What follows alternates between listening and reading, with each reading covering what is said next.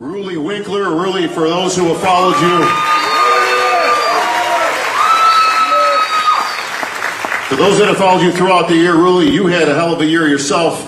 For those that don't know, Roelly was in a motorcycle accident, and a pretty bad one earlier in the season. It was speculation up in the air that he actually, it might have ended his career. He might have been done.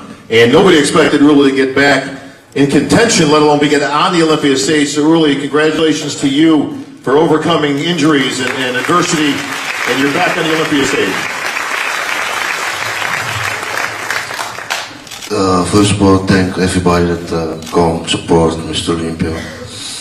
And yeah, I'm always saying never give up, keep your head up.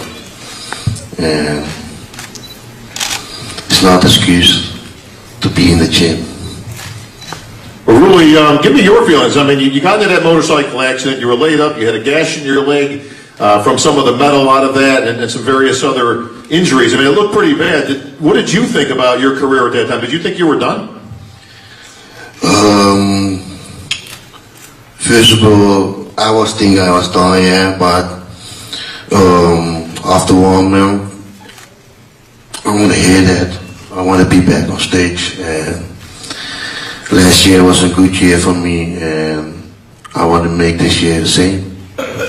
Roelly, you had a great finish here last year. I believe you were 7th last year? Yes. 7th place. A lot of people had you in front of Jay Cutler, and a lot of people thinking you could have easily been in the top 6, if not in that top 5 slot. Your thoughts about this year's Olympia? Can you get into the top 6?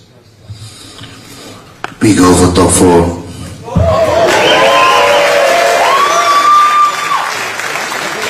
Top 4, D. That means he's going to have to take a few of these guys out.